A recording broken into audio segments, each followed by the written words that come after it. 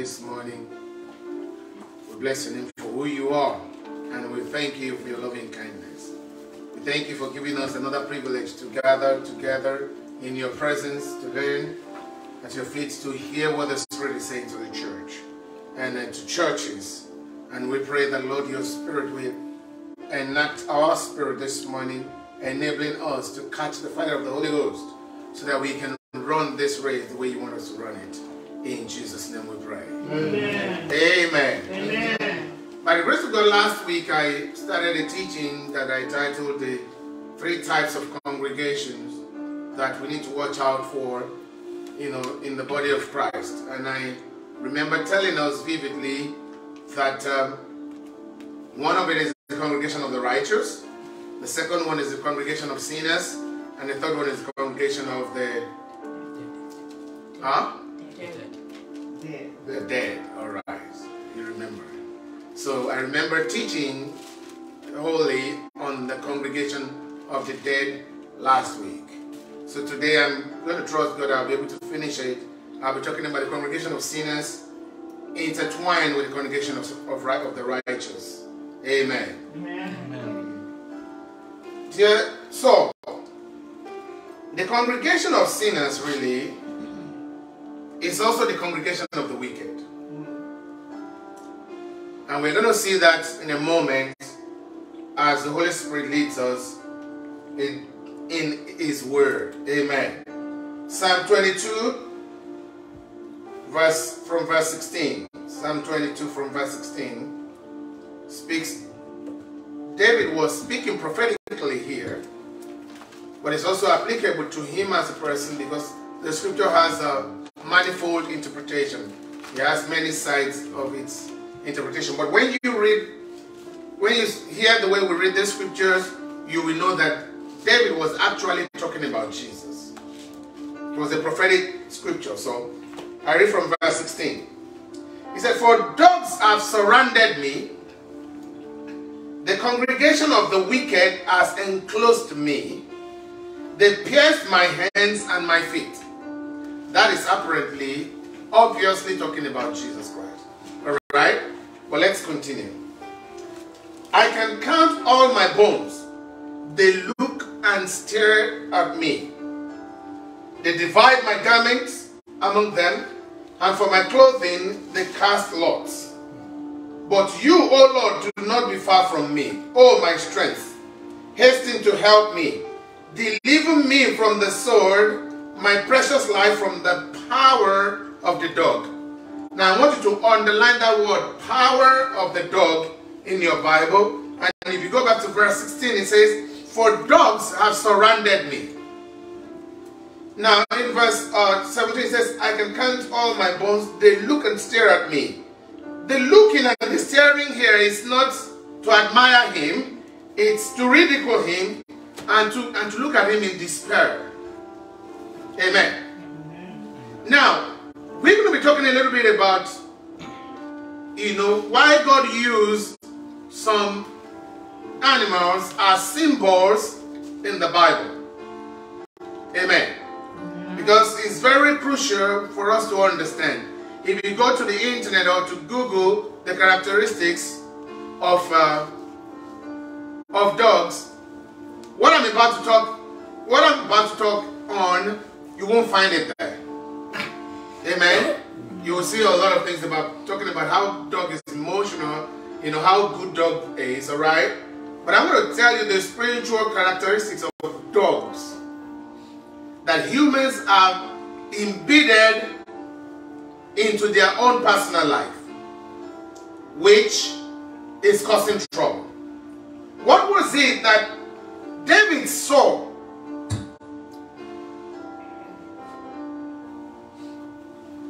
when he said, "The dogs have surrounded me"? What did he see? And in verse 20 he said, "Deliver me from the sword, from my precious life from the power of the dog." Now, like I said earlier, one of the characteristics of dog that are not listed in Google search is that it is called shamelessness. dogs, although this act is actually peculiar to all animals, so to speak. Shamelessness when they are mating. They don't care where they want to mate, they just go ahead and mate. Which some humans have adopted in their character when it comes to sexual perversion. Humans have adopted this kind of character. I mean, they don't think about sanity. There's no sanity in their mind. Some men can sleep with anything in skirts. You know what that means? That's sexual perversion. Humans now openly made, like animals. They don't have shame. These are acts of sinful nature, which the scripture says it has surrounded him. David speaking here. That is why, for dogs to have surrounded him, it means the congregation of the wicked has enclosed. The shamelessness of the act of sin is known. It's now in the open. Nobody feels shameful for sinning against God. And it is worrisome because some of these people, if not most, you find them in church also. Some of them are deacons and deaconesses. Some of them are even pastors. Some of them are priests. Some of them are, are preachers. Some of them, we have them in the church also. But they form the congregation of sinners, not the congregation of the righteous. Even though they congregate, but their congregation is not unto God. So it's talking about like sins of adultery and fornication that has become rampant. Not just rampant, it has become something we water down in the church because even the pastors also engage in such. And these are the things we need to look at this morning so that we can watch ourselves, so that we can find ourselves holy in the presence of God. You do not know how wicked we were before we came into Christ. A wicked person does not care the feelings of the other person. I don't know if you understand what that. I mean, when somebody is wicked at heart, all they care is about their own feelings. And they don't care about other people's feelings. They tremor, the pain they cause, it's nothing. And that was our attitude before we came into Christ, before we know Christ. We just want to satisfy our own selfish desires regardless of how God feels. Regardless of how Jesus feels, because he already paid the price on the cross of Calvary. We don't care about it. People are still living in that dimension up till tomorrow. As sinners, we hurt God. We cause him pain. And most of the time, our action speaks volume by, first of all, ignoring his personality. I don't know if you understand. If you enter a place and people ignore your presence, you will never feel good, would you? Like my daughter would say, hey, you got to read the room, Once you get into a place and you read the atmosphere, that it looks as if you are not welcome in here, what do? You dust your feet and you leave immediately. Now the point is, most of the times God approaches us, but he doesn't feel welcome. That is what the congregation of sinners does. God is speaking to them, they are ignoring him. They don't care about how he feels. It's about themselves their arrogant mindset to just lift themselves up. We don't find out how he feels. Some of you don't know that God has feelings. You know, the Bible says that there will be joy in heaven over a sinner that repents, isn't it? It takes feelings to feel joyful. Jesus called them a wicked and adulterous generation that seeks after signs all the time. And in the book of Matthew chapter 16, he said, no sign shall be given unto them except for the sign of Jonah. So they've already had the sign, so what are they looking for again? That speaks about generations that is always looking for signs and wonders before they can believe God. Of course, we know the Bible says that without signs and wonders, these people will not believe, amen? But that is just to attract. That is to bring in. That is not, I mean, the Bible says that miracles are children's bread. If you are established as a son in your house, your daddy does not need to perform any gimmicks for you to enter the house. You have the access to the house. Because you are born into that house. That's why the Bible speaks. It says, he that is born of God does not sin. Because now you have that code. Oh, glory to God. That code inside of you that helps you not to sin. That when you see the appearance of sin alone, it will disgust you. But in the congregation of sinners, they don't even see the appearance of sin. They covet the appearance of sin. And when the Bible says that we should flee from all the appearances of the enemy. Let's join into the book of, before we go into that scripture, I'm about to read Luke 16. You can write it down or open to it. Luke chapter 16. I'm going to start reading from verse 13. I'm just going to say this. One of the reasons why it is worrisome, which I explained earlier, is this. I wrote this down. I said, we have many that sits in the house of God, pretending that God is their husband. Jesus, who is the husband of the church, is whom they pledge their loyalty to. But they still engage with dark spirits. They still, they still engage intimately with the kingdom of darkness. It's like a woman who claimed to be married, all right, but still engage with another man outside a matrimonial home. What do you expect that husband to be? He will be jealous. God told the children of Israel at some point in time, he said, don't you know that I'm a jealous God?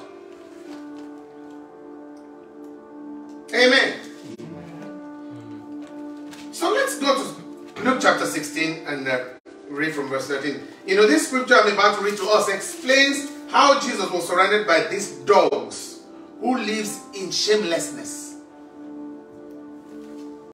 Jesus was teaching, was speaking. He said, no servant can serve two masters, for either he will hate the one and love the other, or else he will be loyal to the one and despise the other. You cannot serve God and mammon. Do you see another dimension there? He was actually speaking to the Pharisees, by the way. Verse 14 says, now the Pharisees who were lovers of money, because mammon is actually talking about money. Alright? So, who were lovers of money also heard all these things. And they derided him. They hated him.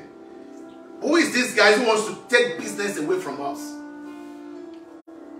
In verse 15, and he said to them, you are those who justify yourselves before men, but God knows your heart, for what is highly esteemed among men is an abomination in the sight of God. Pause. The Pharisees and the Sadducees were the custodians of the law.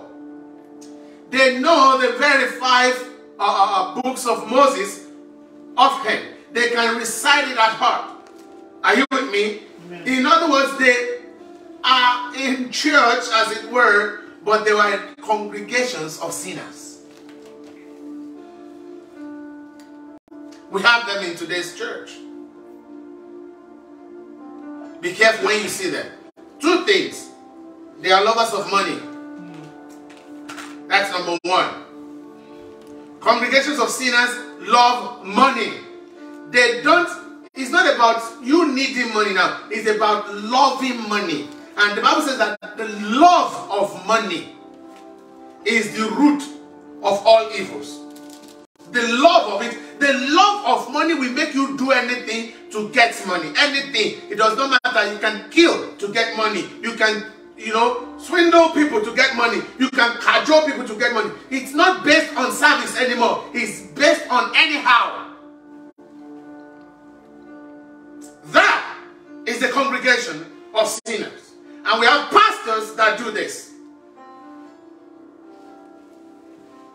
In verse 15 it talks about, Jesus was telling them, saying, you are those who justify yourselves before men. Now, when believers, which I have seen, over the years, try to justify themselves based on what people think, it disturbs my heart.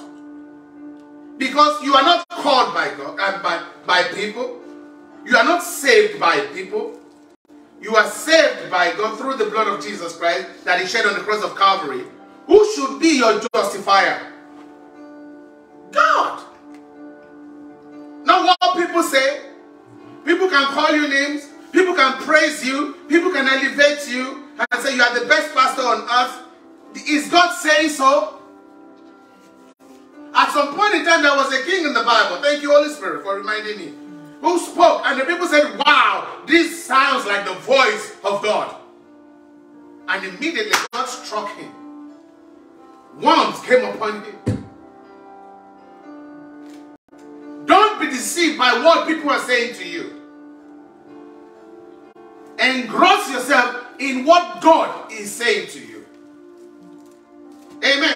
Amen. What God says is who you are. That is why even if the whole world says you are nothing, if God says you are something, I've read my Bible enough to know, He always brings something out of nothing. In verse 15, He established what is highly esteemed among men.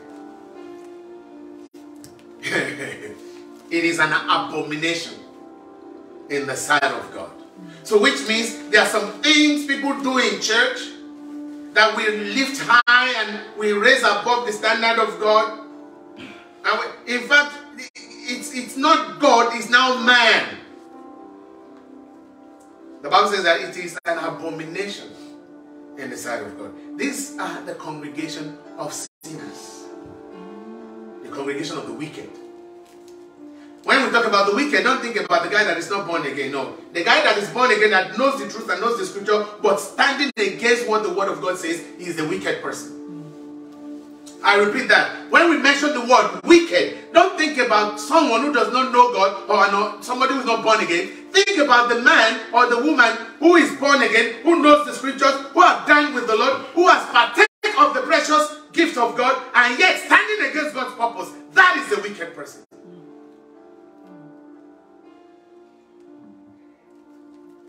In verse 16, Jesus continued to speak. He said, the law and the prophets were until John. Since that time, the kingdom of God has been preached, and everyone is pressing into it. Everybody say, everyone is pressing into it. Everyone is pressing into it. So that means we all need to keep pressing in. The kingdom of God is where we keep on pressing in. You don't get satisfied about yesterday. You keep going on. Until you begin to experience. In fact, the more you experience more of God, the more you have the energy of the Spirit to press in. In verse 17 it says, and it is easier for heaven and earth to pass away than for one little of the law to fail.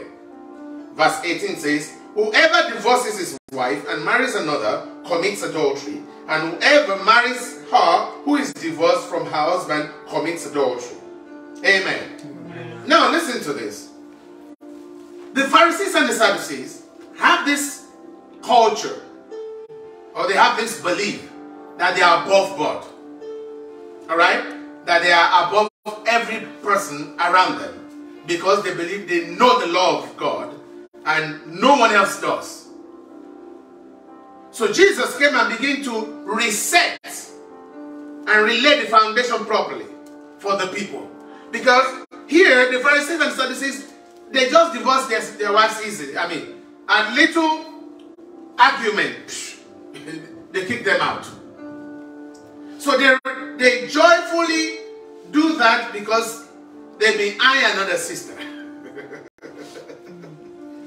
Oh, may the Lord have mercy. So, I mean, Jesus basically began to teach that whoever divorces his wife and marries another commits adultery. Now, we're going to be talking about, I'm going to talk about this in the core value of it, all right? Let's open to Matthew chapter 5 and see what Jesus said in verse 32.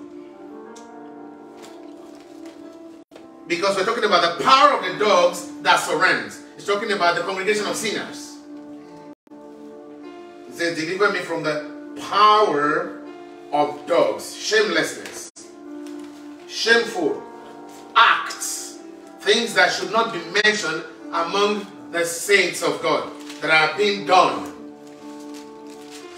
Matthew chapter 5 verse 32. The Bible says, but I say to you that whoever divorces his wife for any reason except for what? Except sexual immorality causes her to commit adultery, and whoever marries a woman who is divorced commits adultery. Now, pause and listen. Jesus was setting a rule here. It has always been a rule, but Jesus was bringing it out in the light. I mean, if you go back to in the Old Testament, you know, where Moses had to give them a certificate of divorce. They asked Jesus after that, you know, that why is it then, if you are saying this, why is it then that Moses had to give certificate of divorce? And Jesus told them, he said, he did that because of the hardness of your heart. It was not like that from the origin. Okay? Now, Paul came in the book of 1 Corinthians chapter 7, because we're going to use scriptures to judge scriptures, okay? 1 Corinthians chapter 7, Paul came and began to explain. He also started with the same foundation, because divorce shouldn't be as rampant as it is right now. You proclaim to the whole world that you love him or you love her. 2 weeks down the road, you started complaining. And you think you want to leave. You don't think you can handle it anymore. 2 weeks. A year down the road, oh no. You're already eyeing another man outside at your workplace. Or you're already eyeing another lady. Or to make it worse, you're already eyeing your housemaid. Stop it. Let's look at what Paul said here. From verse 10, 1 Corinthians chapter 7 verse 10. Now to the married I command, yet not I but the Lord. A wife is not to depart from her husband, but even if she does depart, let her remain unmarried or be reconciled to her husband, and a husband is not to divorce his wife. Is that in your Bible? Am I reading the right chapter? Alright, good. Verse 12 says, but to the rest I, not the Lord, say, if any brother has a wife who does not believe, and she is willing to live with him, let him not divorce her. Now you can see two different issues here. Now we have a believer and we have an unbeliever getting married. Alright, let's keep reading. Verse 30 says, and a woman who has a husband who does not believe, if he is willing to live with her, let her not divorce him. Verse 14 says, for the unbelieving husband is sanctified by the wife, and the unbelieving wife is sanctified by the husband. Otherwise, your children would be unclean. But now they are holy. Verse 15 is one of my punchline, and it speaks loud. It says, but if the unbeliever departs, let him do what? Let him depart. A brother or a sister is not under bondage in such cases, but God has called us to peace. Hello, church. This, in a nutshell, brings us to an understanding of a situation whereby when either of the party decides to leave, even though it is not to the choice of the other party. Are you with me? You cannot force yourself into a marriage that you are not loved in. Hello, church. But right now, Jesus was so emphatic, and Paul was emphatic here too, that look, it's not just something you wake up in the morning and just willingly say, okay, I think I'm going to divorce this guy. Or I think I'm going to divorce this lady. Why? Because she got me angry last night. Really? How would you feel if Jesus decided to divorce you because you got him angry? How many of us will remain in the kingdom? How many of us? But once it gets to an extreme, because there are a lot of cases in the body of Christ that makes people to say, no, you got to stay there. If you're right, let me put it this way, if your life is being threatened, please don't stay there. A threatened life is not equal to peace. I think I wrote something here. I said, in other words, do not force yourself in a hostile marriage, because that is one of the characteristics of an unbeliever. Hostility is not the same thing as peace. Don't say, no, God is going to change him. You've been with him 2 years, 3 years, 4 years, 5 years, 10 years, and you are still believing. And he keeps hitting you every day. Or she keeps ignoring you every... I hear a lot. And I know of a very good brother who told me his wife has denied her denied him, pardon me. His wife denied him his right to her for over 2 years. 2 years. But she can gallivant around and do whatever she wants. That is punishment. There is need for quick restoration in that home. That woman needs to be talked to seriously. Now, why am I saying all of this? I mean, it's in the line with the scripture we are sharing. It says, the Bible says that if the unbeliever decides to leave, let him or her go. So there's no relationship between hostility and peace. In other words, a sexually perverted generation disgusts God. That's why he lays so much emphasis on this act. You'll find some men from this to that, to that, to that. Even when they say they are married, they still have like maybe 1, 2, 3, 4, 5 outside. They still eye, or they still go to see. I mean, there is no sanity in their mind. No sanity. And God wants us to bring sanity into our minds. Amen. Amen. That's why it says, dogs have encompassed me. You know, dogs have no shame. They can just mate anyhow. And that's what some men and women are engaging with in this generation. Congregation of the dead. Sorry, congregation of sinners. They always end up as congregation of the dead, by the way. Let's look at the book of Numbers chapter 16. We're going to see congregation arising within congregation. Oh, the Lord will help us in Jesus' name. Amen. Numbers 16. I start reading from verse 1.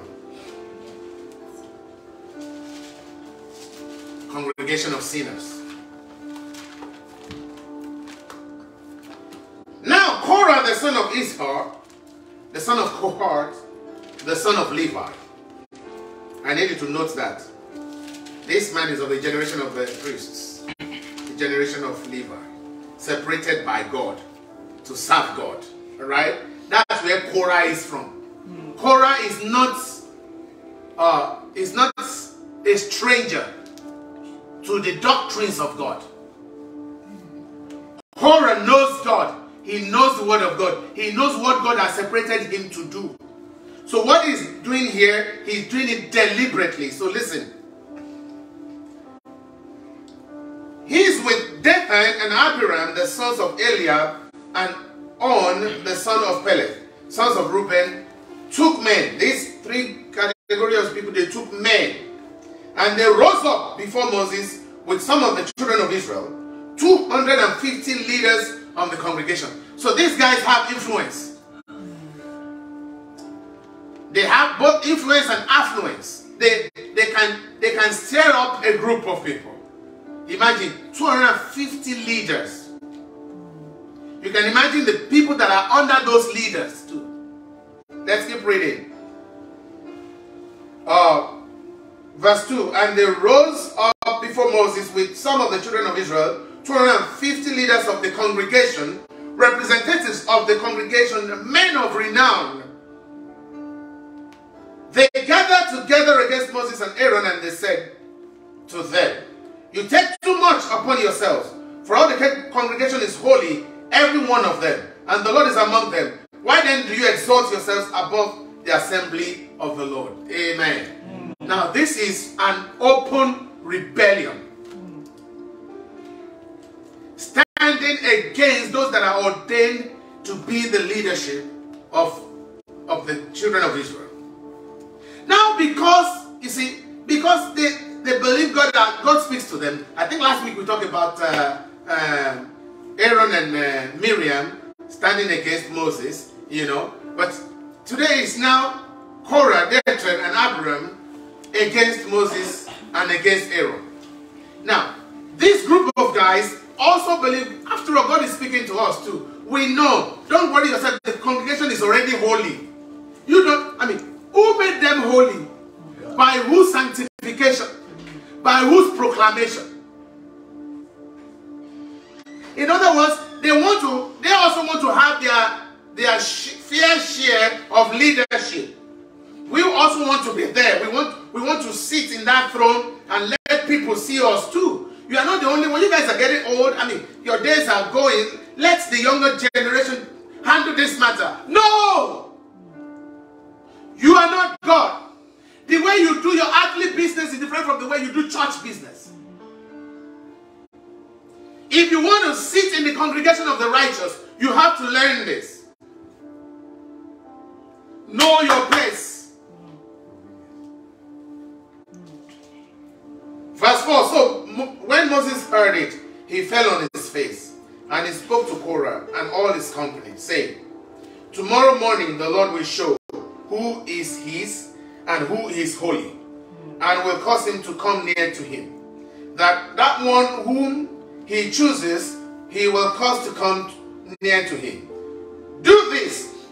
That's verse 6. Take censers, Korah, and all your company, put fire in them, and put incense in them before the Lord tomorrow.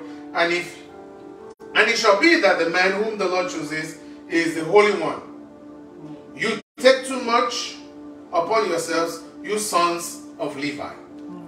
Do you see what Moses called them? Sons of Levi. So you know where they're coming from. Alright? In verse 8. Then Moses said to Korah, hear now, you sons of Levi, is it a small thing to you that the God of Israel has separated you from the congregation of Israel to bring you near to him, to do the work of the tabernacle of the Lord, and to stand before the congregation to serve them? And that he has brought you, and that he has brought you near to himself, you and all your brethren, the sons of Levi, with you. And are you seeking the priesthood also? Hey, stay in your lane, no. I was sharing with someone recently. I said, hey, listen. Every preacher or everyone called by God has a message. One of the things that makes each person unique, it is what God has asked them to do, period. What God has sent me to do is different from what God has sent another preacher to do. I will not look at another preacher or another person's ministries to judge my ministry. Are you with me? If I do that, then I'll be a fool, because the Bible, to start with, the Bible says that those that judge them, those that how does it put there? judge themselves among themselves, they are fools, you know. Those that compare, not the word judge, those that compare themselves among themselves, they are fools to start with. There's no wisdom in that. And secondly, each person will be rewarded according to what he's been sent to do. Okay, it's very simple. Out of my children, if I sent one to go do this, and I send the other to go do another thing. If I say, you iron my shirt, you polish my shoe. The other one that is asked to iron the shirt, we know that polishing the shoe is easier. Let's exchange. You can't exchange. The word has gone forth. You iron my shirt. You polish my shoe. So they will receive blessings from their father if they do that specific things they've been asked to do. Amen. Amen. Even though if I wear the shoes and I'm walking on the road that is so dusty, the shoe will get dusty. Amen. And the shirt might still remain okay.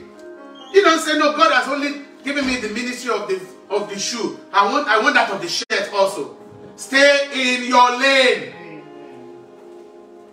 Amen. Amen. Stay in your lane.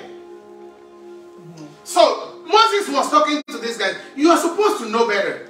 God has called you out already. He has given you an assignment. So are you seeking something? You want to take the priesthood also? In verse, what verse are we right now? Verse 11. Now, Moses continued to speak, said, therefore you, excuse me, I just, amen. Amen. Verse 11. Therefore you and all your company are gathered together against the Lord. Did you hear what Moses said? Yeah. Be careful who you talk against. Because you are not speaking against them, you are speaking against the one who sent them. That's why I want to encourage anyone that cares to listen. Stop speaking evil about preachers, about ministers of God. Stop. If you don't like what they are doing, just take yourself out of that domain. Here, you can remember what Miriam and Aaron also did. They think they can speak because Moses is their younger brother. And they began to speak against him because he married an Ethiopian woman. What is their business? Leave that for God to judge. Now, Korah, Dathan, and Abiram also rose up in an open rebellion against Moses. Now, the point is, does it mean that we cannot correct our leaders? No. There's a way you approach them.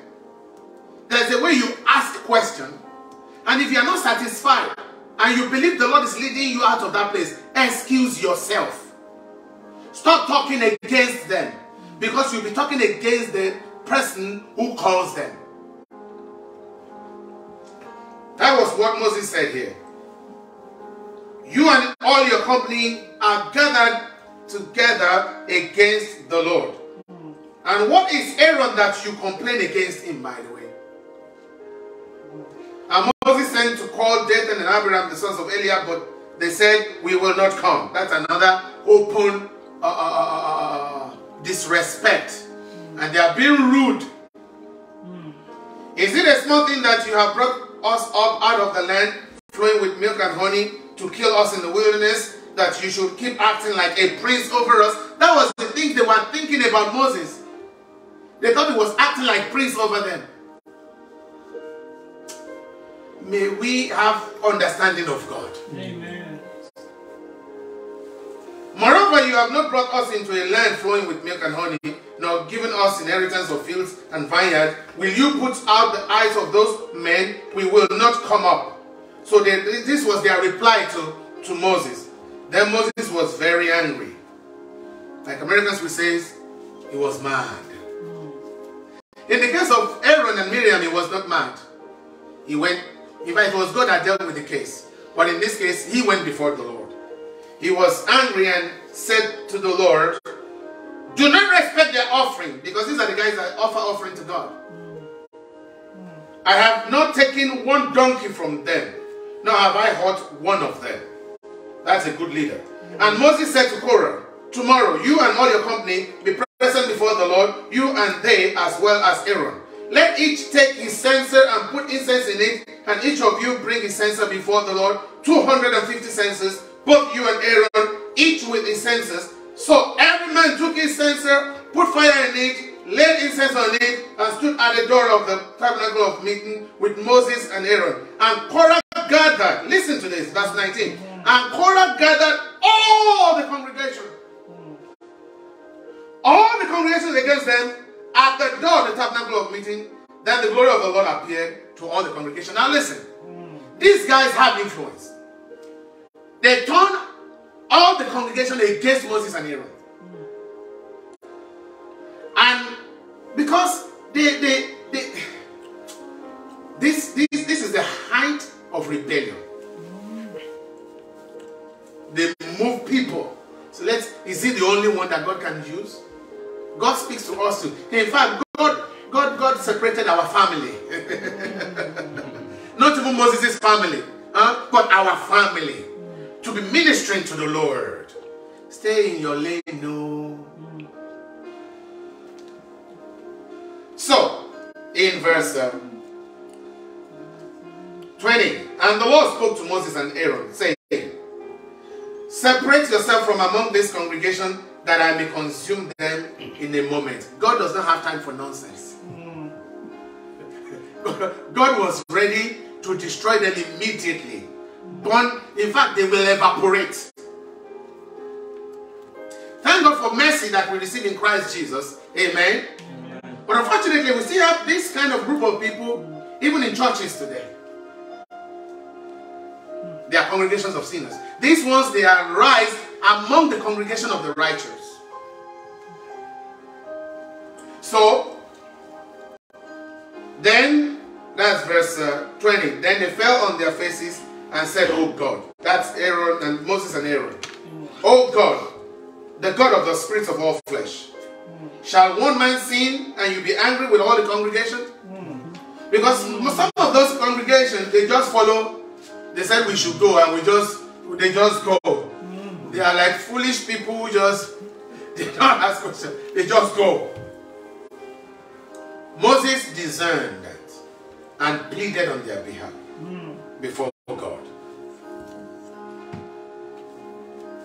Verse 23. So the Lord spoke to Moses, saying, speak to the congregation, saying, get away. That is it. That is the key thing. Get away from the tents of Korah, Dathan, and Abiram. These are spiritual leaders.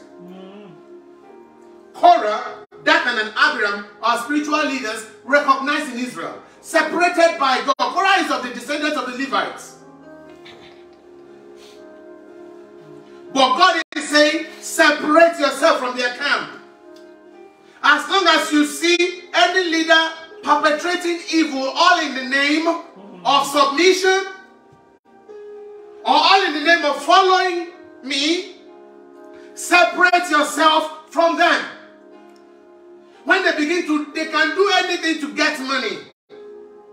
They don't mind maneuvering people, giving prophecies that is not from the throne of God. They will have done some evil stuff and giving you your bank account and telling you the name of your forefathers, and you'll be shaking before them. No, that is not of God. They are Korah, Dathan, and Abiram. And you're going to see what is going to happen to them. Congregation of sinners. And he spoke to the congregation, saying, depart now from the tents of these wicked men. That's why I said that the congregation of sinners are the congregation of the wicked people. Touch nothing of theirs, lest you be consumed in all their sins. Do you see? Verse 27 says, so they got away from around the tents of Korah, Dathan, and Abiram. And Dathan and Abiram came out and stood at the door of their tents with their wives, their sons, and their little children. You see what one act can cause a whole generation. That is why I want to recommend, please, fathers, be careful Because, Lord have mercy. One negative act can send a terrible signal down your generation. That when you are no more even here, they continue to suffer it. Until any of them begin to find their way in Christ and they can disconnect from your lineage and get reconnected into the lineage of Jesus Christ. So, and their little children, verse 28, and Moses said, by this you shall know that the Lord has sent me to do all these works, for I have not done them by my own will. If these men die naturally like all men, or if they are visited by the common faith of all men, then the Lord has not sent me. But if the Lord creates a new thing, so this is how I know that this was the first earthquake, or pit, or what we call a sinkhole or something. You know, he says, but if the Lord creates a new thing, that's verse 30, and the earth opens its mouth and swallows them up with all that belongs to them, and they go down alive into the pit, then you will understand that these men have rejected the Lord. Now, this is a congregation of sinners and wicked that thought they are alive, because they are going down alive. They are not dead and buried. This one, they are going down alive. This is the first earthquake or sinkhole that ever existed, because Moses said, if the Lord will create what? A new thing. So it was new. And you know what happened afterwards? In verse 31. All right, thank you. Now it came to pass, as he finished speaking all these words, that the ground split apart under them alone. And the earth opened its mouth and swallowed them up with their households and all the men with Korah, with all their goods. So they and all those with them went down alive into the pit. The earth closed over them and they perished from among the assembly. They end up in the congregation of the dead. How does this Old Testament teachings, transposed into New Testament? Understand this. I will not overemphasize it. Stay in your lane. Whatever God has asked you to do, do it.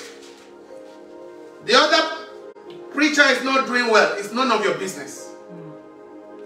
The other pastor is preaching heresy. It's none of your business. Just make sure that the people God has sent you to, you open the scriptures to them so that they don't get into the error that they hear from another place. Period. Jesus. I don't think you can finish this today. Jesus came up and said, I will build my church, and the gates of hell shall not prevail over it. The gate of hell shall not overcome it. Now, why does Jesus have to build his church or another church? Don't forget what the word church means. It's ecclesia, and it simply means a call out people, a different people that are called out for a specific purpose. That's what the word church means. So it's not the building, it's not the structure, it's the people. Alright? And already before Jesus came, the synagogue was there. Are you with me? And people were already gathering there, and they were not gathering for gathering sake, they were gathering unto the Lord according to the law of Moses. When Jesus came, Jesus recognized that he also went to the synagogue. Amen. That is a place that was regarded as the place where people can talk to God. And in fact, Jesus taught in the synagogue. Are you with me? So, but when Jesus saw how the so-called custodians of the law were handling the law, He said, this does not tally with what the Lord has sent me. I think I need to build my own assembly. I need to build my own church. I need to build those so that I can teach them give them every raw material that the Father has given me so that they can run the race the way the Father wanted it to be run. That was what he meant when he said, and I will build my church and the gates of hell shall not prevail it. If the gate of hell is prevailing any denomination, that denomination is not in the category of the church of Jesus Christ. Amen? Amen. Amen. I don't want to deviate, but I just want to stay in line. Because another thing started coming to my mind as I mentioned that right now. Amen. In the book of Mark chapter 8, I don't know, no, Mark 16, not Mark. Matthew 16. Matthew 16. Verse, let's start reading from verse 5. From verse 5. Jesus, and the Bible says that now when his disciples had come to the other side, they had forgotten to take bread. Then Jesus said to them, take heed and beware of the leaven of the Pharisees and the Sadducees. Now, Jesus began to warn his own congregation right now. Are you with me? You will only hear Jesus confronting the Pharisees and the Sadducees when they confront him openly. Jesus does not take his bag and baggages and went to them and begin to castigate them. No. Anytime they come to Jesus' meeting or they try to ask him one funny questions, he will give it back to them. That's where you will start hearing him say, woe unto you, Pharisees, for you only mind the tithe of mints and conies, but you have neglected what? The weightier matters of the law. But Jesus began to teach after this event of calling them adulterous generations that seeks only signs and and he said there's no other signs that will be given to them. Jesus began to teach his own people, and he said, beware of the leaven of the Pharisees and the Sadducees. And what leaven was he talking about? Verse 7 says, and they reasoned among themselves, that's the disciples, saying, it's because we have taken no bread. So all they are taking is food. Verse 8 says, but Jesus being aware of it, said to them, oh, you of little faith, why do you reason among yourselves because you have brought no bread? Do you not understand or remember the 5 loaves of the 5,000 and how many baskets you took up? Nor the 7 loaves of the 4,000 and how many light baskets you took up? Verse 11 is the punchline. How is it you do not understand? What did we emphasize last week? Understanding. How is it you do not understand that I did not speak to you concerning bread, but to beware of the leaven of the Pharisees and Sadducees? Then they understood that he did not tell them to beware of the leaven of bread, but of the doctrine of the Pharisees and Sadducees.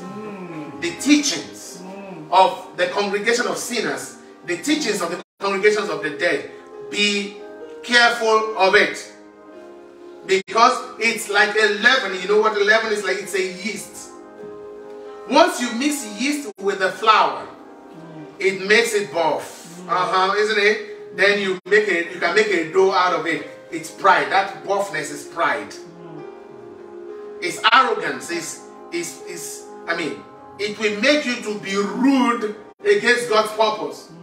So Jesus began to warn his congregation, guys, don't even partake of it.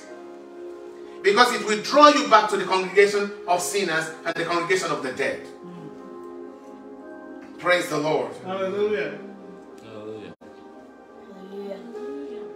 I will build my church. I will build my own congregation that will only respond to my authority, my presence, and my dictates. To build with others or build along the same path of others that has been will be to have a mixed multitude with no specific direction towards the kingdom of God. Hallelujah. Hallelujah. I said earlier, the word church means ecclesia. It's a called out people called out of error, the people called out of the congregation of sinners, the people called out of the congregation of the dead, but now called into the congregation of the righteous. Amen. Amen. Amen. Amen. Amen. So the congregation of the righteous is established. I think I'm finishing it today by the grace of God. Hallelujah. Hallelujah. Let's go to Psalm 1 from verse 5. The Bible says that therefore the ungodly shall not stand in the judgment, nor sinners in the congregation of the righteous. Therefore the ungodly shall not stand in the judgment, nor sinners in the congregation of the righteous. The congregation of the righteous is the congregation of the mighty. Just like the congregation of sinners is the congregation of wicked. The congregation of the righteous is what? The congregation of the mighty. I just read Psalm 1 verse 5. Is that okay in your Bible? Amen. Amen. Now let's go to Psalm 82. And start reading from verse, we will read verse 1. Psalm 82, it says, God stands in the congregation of the mighty, he judges among the gods. Hello, church. God stands in the congregation of the mighty, which is the congregation of the righteous, because when you are righteous and you stand in your place, you don't walk around with sexually perverted people. You will be righteous, believe you me. And because God will have access into your life, that's why the Bible says that God will stand there. He will stand in our midst, because we are the congregation of the mighty. And once you are righteous, you will gain eternal and divine might to overcome your struggles in life. And the Bible says that he judges among the gods. That's where the Bible says that ye are gods. Amen. That's where God judges. Amen. Let's go to Psalm 89 verse 7, and I conclude with that. Psalm 89 verse 7. The Bible says, God is greatly to be feared in the assembly of the saints, and to be held in reverence by all those around him. In other words, in the congregation of the righteous, the people hold God in high esteem, not the men around them. We hold God. We should hold God in high esteem. He should be greatly feared and to be held in reverence by all those around him. This is the characteristics of the congregation of the righteous. We hold God in high esteem. We reverence him. We fear him. If you know God, you'll be afraid of him. And I mean practically afraid. Because when he decides to open up his anger, none of us can stand him. That's why the sword of God, when it goes out, it goes in judgment. But while it's coming back, you better be on this other side, because it comes back with mercy. Amen. When it goes out with judgment. When it comes back with what? With mercy. That's the two sides of it. That's the two-edged sword of God. So the side you position yourself is the side you will receive. It keeps going back and forth. That's why you need to stay on this side. Stay close to him. So that each time he comes back, you'll be receiving mercy, mercy, mercy, mercy. Don't cross over to the other side. It's dangerous. The Lord will help us in Jesus' name. Amen. So I want to finish with this and conclude to encourage us. Please, don't stay in a domain whereby the power of dogs have influence over your life. Get out of it. And the Lord will bless you richly. Amen. In Jesus' name. Amen. Let us pray. Thank you, Heavenly Father, because you're a faithful God. Thank you because you're righteous. And thank you because you have imputed your righteousness into us. Thank you for making us to be righteous. Blessed be your holy name. In Jesus' name. Amen. Thank you for speaking your word to us. We ask for divine capacity and ability to walk this path of righteousness without looking back, without wavering, without swerving on the way, so that we keep our eyes single looking at you, who is the author and the finisher of our faith, in the name of Jesus Christ. Amen. Thank you, Heavenly Father. In Jesus' name we pray. Amen. Amen. Amen.